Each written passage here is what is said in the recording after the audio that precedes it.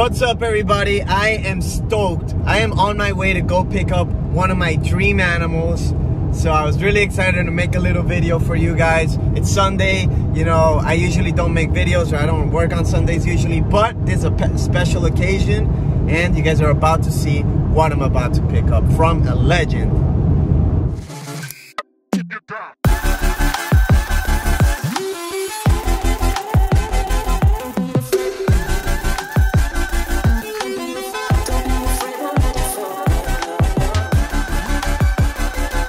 So here it is. This is what I picked up from Tom Crutchfield. And this little guy is a super crimson albino iguana.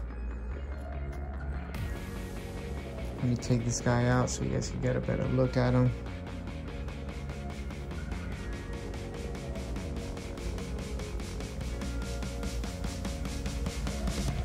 Alright, so check this thing out. This is probably the rarest morph lizard, most expensive lizard I've ever purchased.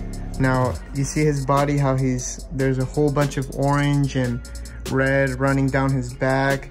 Well, all this yellow and all this is gonna be covered by that orange. It's gonna be a completely orange iguana. That's why he calls them the super crimsons. Now, the albino iguanas in particular tend to be a little more tame than regular iguanas because their eyesight is not the best.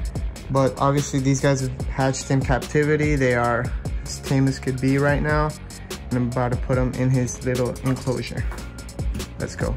Look how this thing looks in the sun. Absolutely crazy. What? Look at this thing. So this thing is gonna turn fully orange when it gets older. Incredible. He doesn't even wanna leave my hand. Come on, little buddy. Obviously, this is the green iguana. It's just it's a morph. It's a super crimson albino, which in albino is a recessive mutation. But the super crimson is just basically a super red albino iguana. So there's the green iguanas and there's the red green iguanas, which are, green iguana is just a species, and then the red iguanas is just like a morph, and then this is like a super red albino green iguana. You can see it has that really bright green, almost neon yellow green bottom on there. Look at this cute guy. Super excited. Now, I didn't get to film too much in Tom Crutchfield's farm. I didn't really want to, that was the first time I really met him, so I didn't want to be like, come off as that, you know, that millennial that's always just with his phone out. I wanted to really soak in a lot of the knowledge he was talking about. But I'm sure I'll be back one day.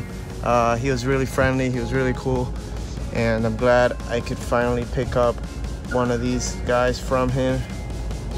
But if you didn't know, Tom Crutchfield was actually the first person to ever produce an albino iguana in captivity. So it's pretty cool that I got my first albino iguana from him. Dope.